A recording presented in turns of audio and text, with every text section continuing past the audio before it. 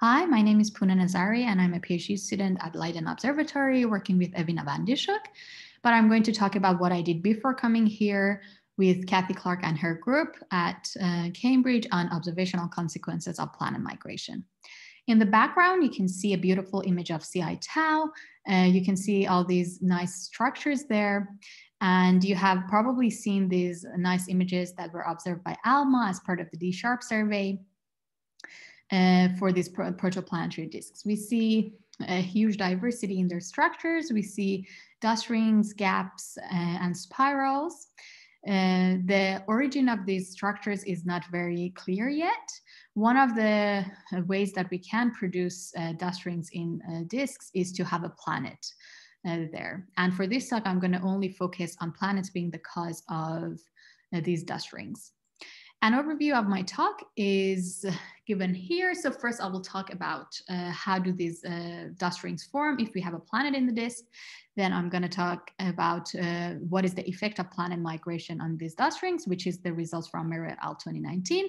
And then I'm going to talk about whether we can actually observe this effect, which is the results from Nazari et al. 2019. So let's start with how dust rings form. In protoplanetary disks. So I'm showing a two-dimensional gas pressure profile of a disk with a planet, a non-migrating planet in it. So the planet is located in this sort of gap. And if we azimuthally average the gas pressure at each radius and plot it versus radius is what we get on the right-hand side. The planet, I have also shown where the planet is located in this red dashed line. Where the gas pressure drops. So the green arrows show how the dust is moving in the disk, and we can see that knowing that the velocity of the dust is proportional to A, which is the dust grain size, times dP by dr, which is the gas pressure gradient. And given that the pressure gradient is negative almost everywhere in the disk, the dust drifts inwards towards the star, except here where the planet is located, where it moves towards the pressure maximum. And here is where exactly we would produce a ring just outside of the planet orbit. So you can see that if nothing happens and the planet is just sitting there, what happens to the dust grains inside of the planet orbit is that they would just drift inwards until they fall onto the star. So we would see transition disks. But we do observe some non-transition disks with bright inner disks. And now I'm going to talk about whether planet migration can solve this problem and is going to make any difference in our simulations to see if we can see these bright inner disks or not.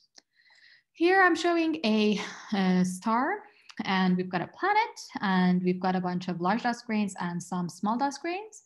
Orange is showing the dust inside of the planet orbit, and yellow the dust outside of the planet orbit.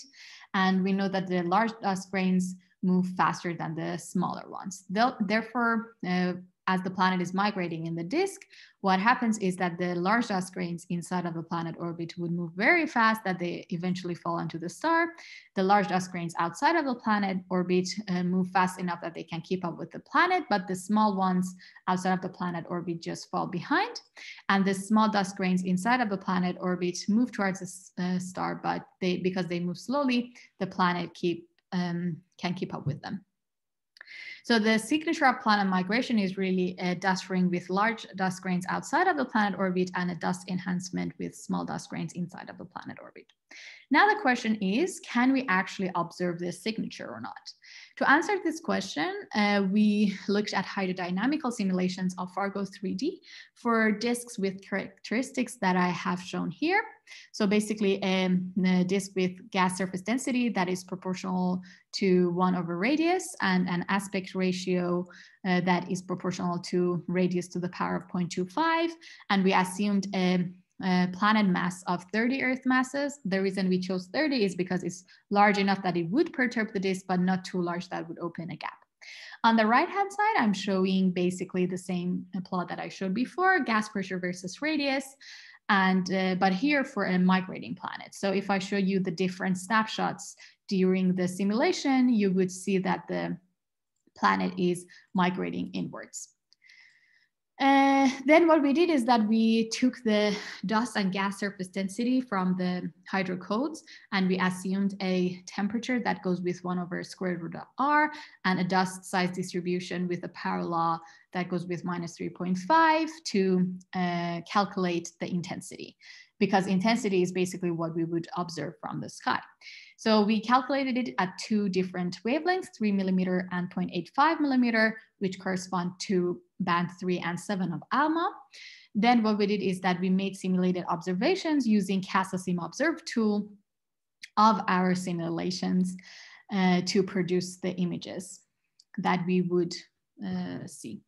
So here, I'm showing the results. On the bottom, I'm showing the images from the simulated observations. On the top, I'm showing the azimuthally average intensity versus radius. The solid line shows the simulations and the dashed lines show the simulated observations. And the reason that we do see these gaps is because I'm only plotting signal to noise ratio above 2. Then the green is showing the band 7 data and red is showing band 3 data. And I'm also showing what the critical dust grain size is on the plot. Basically, the critical dust grain size is the size for the dust that moves as fast as the planet, so the same speed as the planet. So here we've got a simulation with a slowly migrating planet, here a planet which is migrating with an intermediate speed, and a planet that is migrating fast. So we see, basically what we see is 3 different morphologies. We see only 1 ring outside of the planet orbit for a slowly migrating planet, a double ring for an intermediate migrating planet. Basically, the reason is that we have some dust grains that they are smaller than the critical dust grain size, and they are moving slower than the planet. Therefore, they are in this dust enhancement inside of the planet orbit. And we would see some dust grains that they are moving faster than the planet and they are trapped outside of the planet orbit. But for the fast migrating planet, basically the planet is moving so fast that all the dust, almost all the dust is moving slower than the planet. And we only see an inner ring. So I have assumed a maximum dust grain size that is 1 millimeter, and it's easier to see that. So if the critical dust grain size is 0.6, then almost all the dust is smaller than 0.6, and that's why we only see 1 inner ring. So basically, if we look at the sky and ask the question where the ring is located with respect to the gap, if it is inside, we can say that we have detected a migrating planet. If it's outside, then we may be seeing a slowly migrating planet or a stationary planet. And if we see a double ring, then it is potentially a migrating planet. The reason I say potentially, because you can think of ways of making this double ring, but with other mechanisms, for example, to non-migrating planets. So can we actually distinguish these 2 different scenarios? This is the slide that I showed you before. And we remember that here the dust grains are smaller and here the dust grains are larger. So we can distinguish these 2 rings using spectral index. So I remind you what spectral index is. On the right-hand side, I'm showing the intensity versus frequency. And basically the spectral index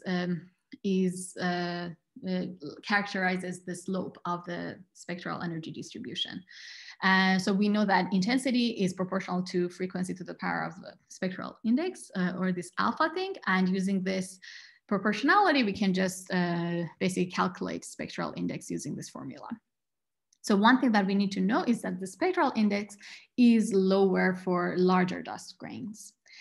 So once we calculate the spectral index for our simulation, this is what we see. On the top row is what exactly I showed before, but on the bottom now we are seeing the spectral index.